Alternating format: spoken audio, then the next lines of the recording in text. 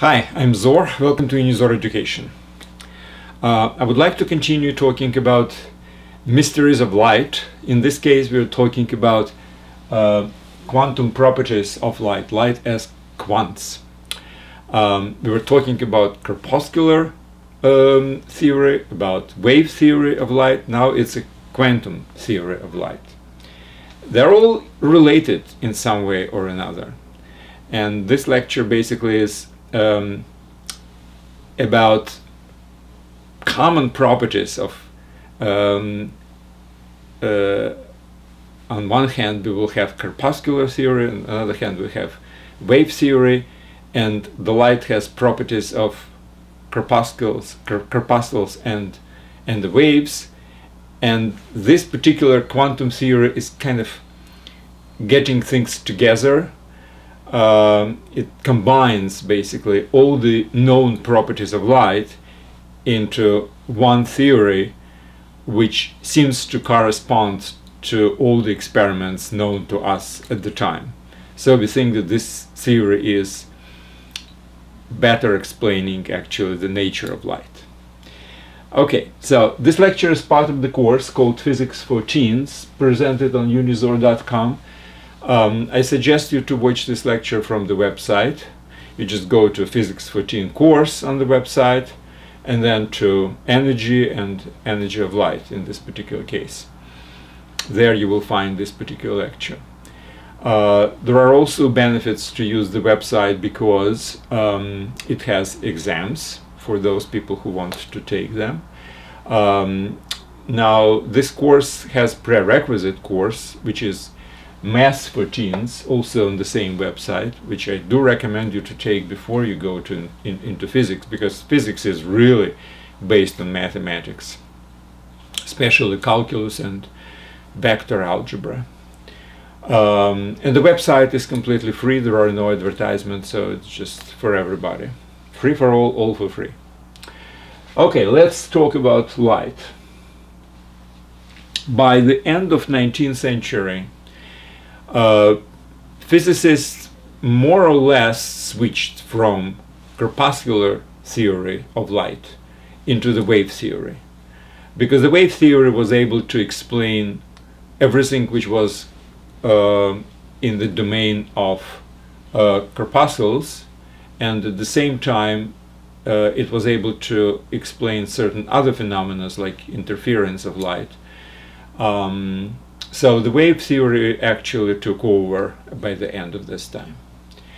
At the same time, there was development in the field of electricity, and primarily the very important discovery was by Sir Thomson in 1897, if I'm not mistaken, the discovery of electrons as carriers of electricity, of electric charge, basically.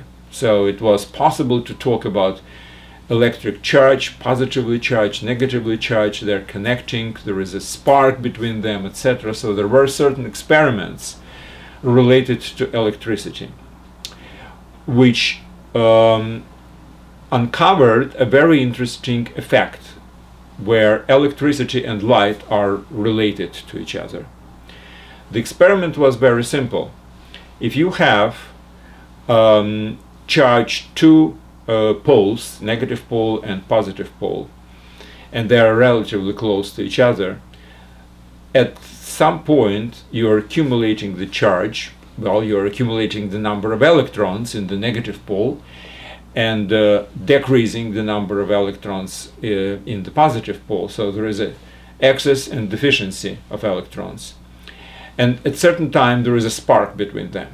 So everybody knows, everybody saw the spark, everybody saw the lightning, for instance, which is basically the same thing. It's a spark, giant spark. So the spark is basically a flow of electrons from the negative pole to the positive pole. So wherever it's an excess of electrons, these electrons are going to the positive, where there is a deficiency, basically neutralizing them both. Now, the experiments were conducted with the light, which is actually directed towards the negative pole. And what had been discovered is that the spark appears earlier if the negative pole, negative electrode, is lit with the intense light. So basically it's a very simple thing. So if this is negative electron and this is a negative pole and this is positive, negative, positive. So there is an excess of electrons here. So when the excess of electrons is really significant, then they just travel from here to here. But if there is a light directed towards this negatively charged plate, the spark it appears faster, like easier. So you don't have as much charge to have the spark as if you do without the light. And obviously by that time the experiments were sophisticated enough to measure basically how much electrons are moving, even the speed of the electrons which are moving from one plate to another. So experiments were quite precise.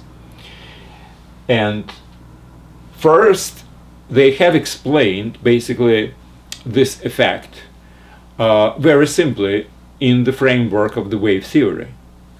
If light is the electromagnetic field oscillations, the oscillations carry the energy with it. So this energy is transferred into the electrons.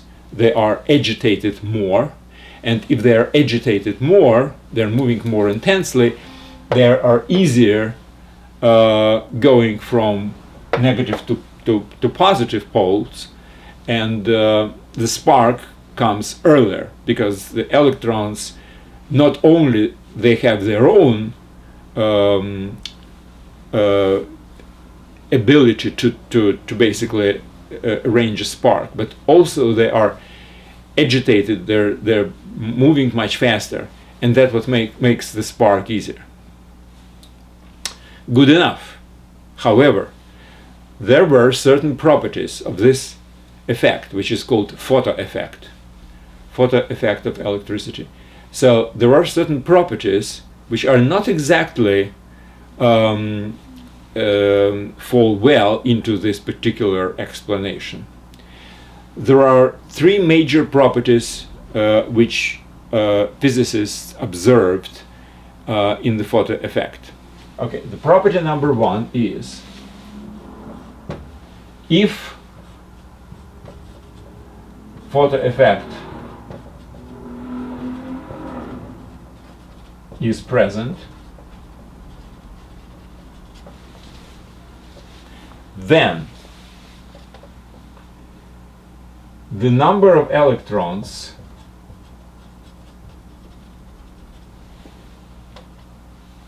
depends on intensity of light.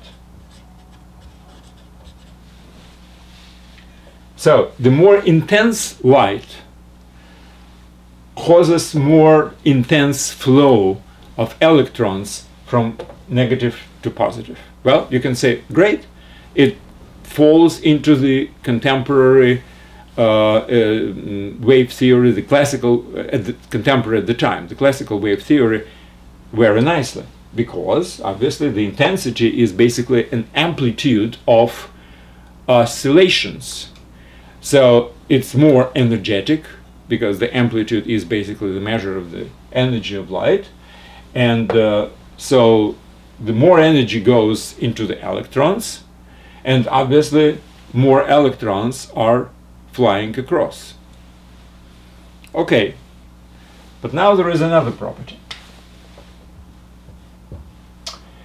Speed of electrons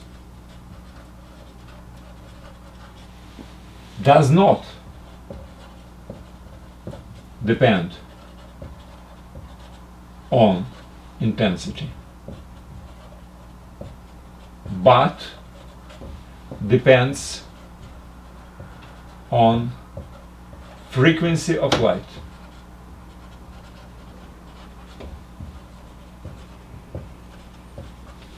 Now, this is a very, very important thing.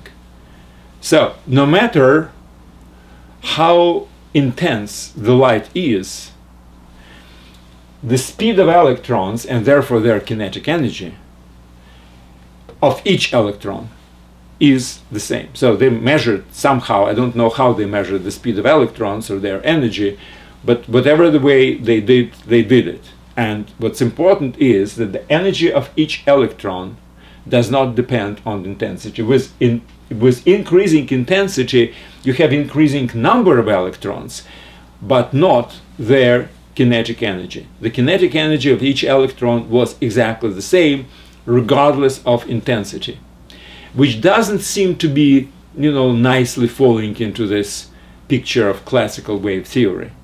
In a classical wave theory, the more energy you pump in, yes, obviously the more electrons you bump out, but at the same time their speed probably also should go, because the speed is basically the measure of energy. Energy is coming, and therefore energy is supposed to go out somehow. Not that it completely contradicts. You can always say, well, maybe the speed of electrons is the same, but their number is greater, and that's why the more energy, the more electrons are coming, but with the same speed. But how would you explain the dependency of the frequency of light? So a certain frequency produces certain speed. The greater frequency produces of light produces greater speed of the electrons. The lesser produce lesser. But this dependency on the frequency doesn't really fall well into this classical wave theory. And then there is a third property, which is completely unexplainable. For each type of material this electrode, this pole is made of, there is certain minimum frequency of light, below which light does not affect at all the number of electrons, no matter how intense the light is. So if the frequency is less than certain level, which is specific for each material, like it's a, I don't know, steel or copper or something else, I don't know. Depending on the material, there is some minimum frequency below which light does not affect the flow of electrons between them, between the electrodes. This is completely unexplainable by the classical wave theory because, well, even the lower frequency, if you compensate lower frequency with a higher intensity of the light, then it should actually produce exactly the same effect, which means electrons should be bumped out from the surface of this plate, negative plate. So, what do? Classical wave theory does not really explain this.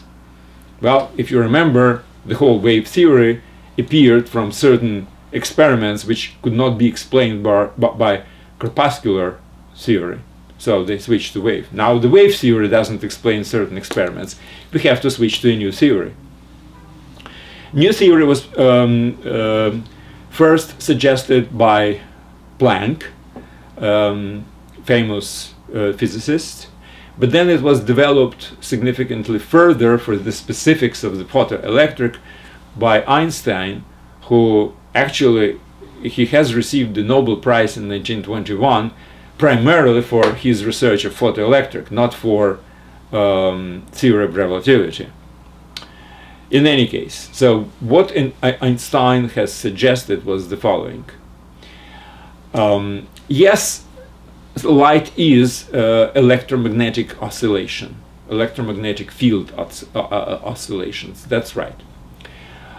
What he suggested was that it's not just a continuous oscillation, but light comes in certain groups of oscillations, like one, then something, there is a pause, then another, and then another. So these pieces of oscillations, they're called quants or photons. Now, what also was important, that each particular quant, each particular photon of light carries certain amount of energy which depends on the frequency. So energy is the frequency. So there is no such thing as amplitude of a classical wave theory. The concept of amplitude of oscillation doesn't really exist in the same sense in the quantum mechanics and the quantum explanation of lights. Well, you can imagine that they all have exactly the same amplitude and just different frequencies. And the more frequency is related to more energy which a particular photon actually carries. So, I don't know, mentally I have imagined it myself as oscillation, then no oscillation, oscillation, no oscillation. So this is photon, this is a photon. Whether it's really like this, I'm not trying to impose this particular model on you, but you can actually think about light as a sequence of individual quants of light or photons, and each one carries certain amount of energy which depends on the frequency of oscillations of electromagnetic field. Now, what does it explain better than the previous model? Well, let's just think about explanation of these particular qualities, whether this particular model explains or it doesn't explain them all. Well, with the first one it's easy, because the first one is basically depends on the intensity. Now, what is intensity in this particular case? Well, intensity in this particular case is the number of quants of light, the number of photons per unit of time falling on this particular surface. So the more photons are coming, not the greater amplitude of these, but the more individual photons. So it's not like a classical energy carrier waves. The energy is carried by one particular photon, and the energy depends only on its frequency. So each particular photon has certain energy, and intensity of light is the number of photons which are crossing whatever falling on this surface per unit of time. And obviously this particular dependency is explainable by this, because if there is a photoelectric effect, obviously the more intensity of the light is, which means the more photons are falling per unit of time, the more electrons are bumped out. So the first one is great. Second one, speed of electrons does not depend on intensity but only on frequency. Here's what happens. One particular photon falls onto this plate, and since the energy of this particular photon is transferred to an electron which it falls onto, this energy goes to electron, and obviously the more energy it carries, which is the frequency, the more energy is absorbed by electron, and this energy is released as a kinetic energy of photoelectrons, those electrons which are bumped out. The more kinetic energy they have, so they're faster. Speed is more greater. So the second one really explains quite well why it doesn't depend on intensity, because intensity is just the number of photons, and the number of photons will correspond to the number of electrons which are bumped out, but not to their individual speed, because each particular photon is capable of hitting a particular electron and bump it out from the surface, and the amount of energy depends only on the frequency of this photon. The more photons, the more intense is the light, the more electrons will go out, but each electron will have exactly the same speed, which depends only on the frequency of the light. So intensity does not contribute to the speed of electrons, intensity of light. Only the frequency of light, because the frequency defines the energy which is carried by individual photons. So one photon with certain amount of energy which is determined by its frequency hits the electron and gives this electron certain amount of energy which depends on the frequency, and that energy is, if it bumped out, it goes out as a kinetic energy. So the second one is also explainable. How about this one? There is a minimum frequency below which electrons are not affected. The flow of electrons are not affected. Again, very simply. There is certain energy which is needed to leave the surface. It's like we need certain amount of energy, certain amount of speed, if you wish, but speed is actually an energy. If you will throw a stone from the ground to go all the way into the space and leave the gravitational field of the Earth, right? So there is certain minimum speed which is needed. Otherwise, it will return back. If we will throw the stone up and the speed is not sufficient, then something like 11.2 kilometers per second, then the stone will fall back. We did some calculations when we were talking about gravitational fields. Same thing here. There are certain ties which need to be broken for electron to go out. So it needs certain minimum amount of energy to leave the surface and travel all the way to another pole, another positive pole. Which means, since our energy is basically measured by the frequency, it means that unless our frequency is sufficient enough to supply this minimum amount of energy for an electron to leave the surface of the negative pole, there is no photo effect. And that's what actually an explanation for the third property. So there is always certain amount of minimum frequency, which means certain amount of energy which each photon carries with itself, which is needed to make the photo effect happening. So basically, this particular explanation, again, as I was saying, it was developed mostly by Einstein, and he got the Nobel Prize for it, is contemporary view onto the light.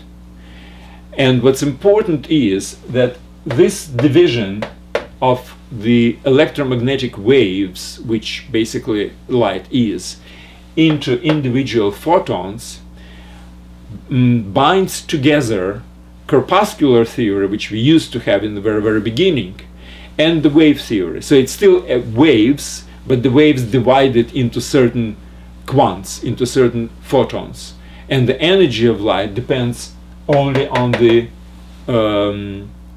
frequency of oscillation of individual photon.